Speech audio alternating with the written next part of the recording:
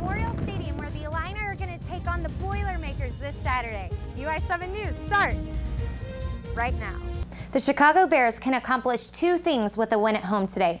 First, pull into a first-place tie with the Packers, who are on their bye week. And second, all but bury the Minnesota Vikings, who come into this contest 3-5. And if you remember, that's the season that many Illinois fans think UNC robbed them of their national championship. A year ago, the Illinois basketball team managed just 51 points at Michigan and won. The football team posted 65 in Ann Arbor Saturday, and it still wasn't enough. The Wolverines outslugging the Illini 67-65 in a triple overtime shootout, the highest scoring game in Big Ten history, and a game that has some Big Ten hoops teams scratching their heads. Now, Coach Weber's really looking forward to practice time. He's going to use his practice time to work on game conditioning and to find out what his team is really made of.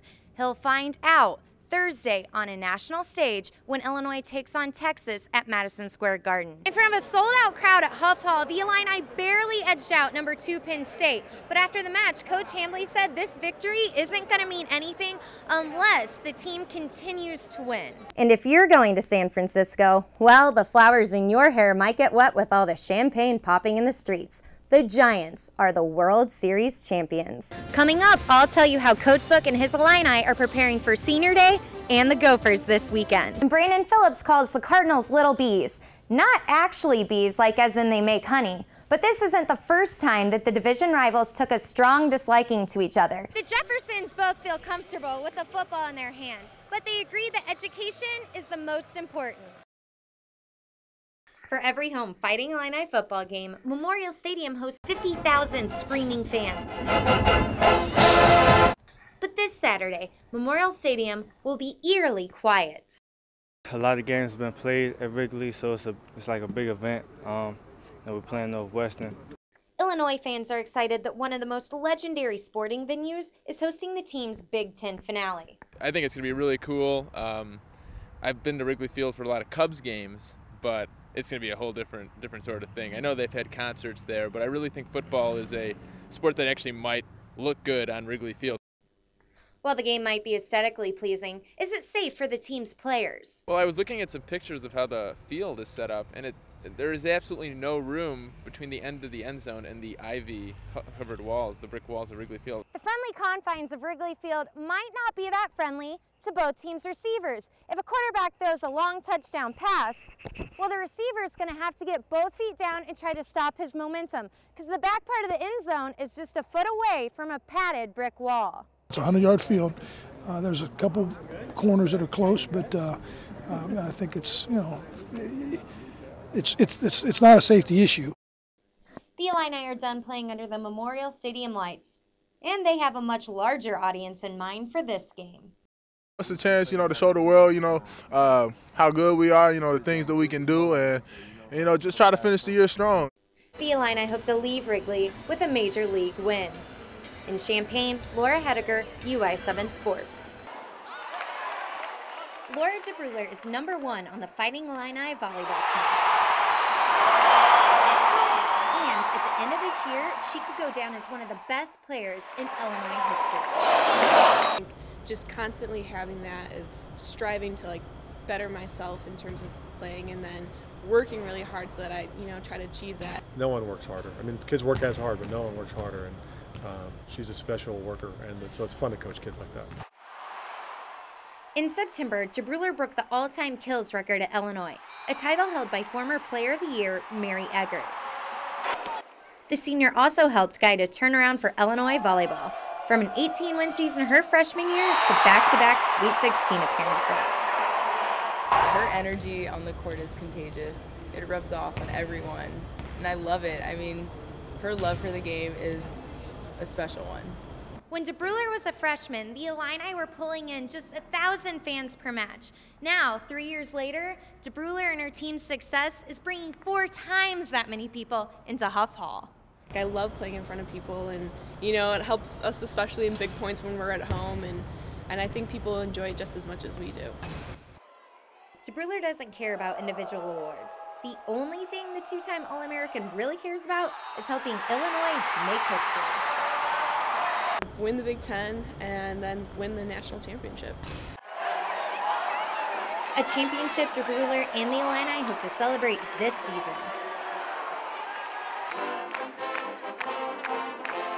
Saturday is the final home game of the year for the Fighting Illini, and you can't throw much more into the pot. The Illini are looking for a bounce back after last week's emotional loss. A win over Minnesota and the team becomes bowl eligible. And it being the last home game, that makes it senior day on campus. Some of these seniors have been here for 5 years, meaning they went through the struggles of 2006, the Rose Bowl year in 07, then the disappointments of 2008 and 2009. Coach Runzuk is happy things have come full circle for them, as it appears the team will go bowling this year. They've had an awful lot to do with it, and as I said, they've been kind of to the top of the mountain, back down, and trying to climb back up there again. And I think they've done a nice job. Maybe people down the road will realize just what they did mean, in terms of the glue, so to speak, and holding people together and what they stood for. Wow, it's real, 4 years have passed real fast, and it's going to be my last game at Memorial Stadium here in the University of Illinois uniform. It's just a lot of motivation that's playing a major role into this game and coming out with the motivation we need to come out with a victory. We've reached the quarterfinals of the IHSA football playoffs, and we're still seeing area matchups. That is definitely a testament to the level of play here in Central Illinois. Unity and SJO square off this weekend in St. Joseph. The winner is off to the semis. So far, the Rockets have beaten Monticello and St. Teresa, while St. Joe is coming off wins over Paris and St. Thomas More. Spartans head coach Dick Duvall knows the challenges only get tougher no matter what part of the state your opponent comes from now. You know, we know that you're not going to get any patsies in the playoffs. I mean, every team's going to be good, and we're just going to have to see if we can dig down a little bit deeper, even more, because we're a little bit banged up right now, and you know, we'll just have to see who can heal up, and we'll be ready to play. The Illini played as good of defense in the first half of their season opener as I've seen them play in a long time, and the result was a 42-18 lead at the half. Now, they didn't match the intensity in the second half, but the first 20 minutes were impressive.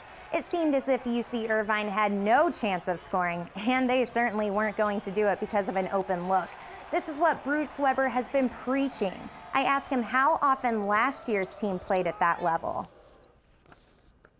I don't think ever on defense, to be honest. You know, we probably had some little spurts at, where we did it for a couple minutes here and there. But, now the key is what you ask. Can we bottle it? Can we, keep bringing it back to the table in the games? We got to work on second half now. We know we can come out and give energy and things like that, but we need to learn how to play a full 40-minute game because, as you know, coming into the next game, we might have to play 40 minutes. Or if you're looking down the stretch in New York against Texas, a good team, you got to play 40 minutes. You can't play one half of basketball. And that's a quick look at sports. We'll be right back.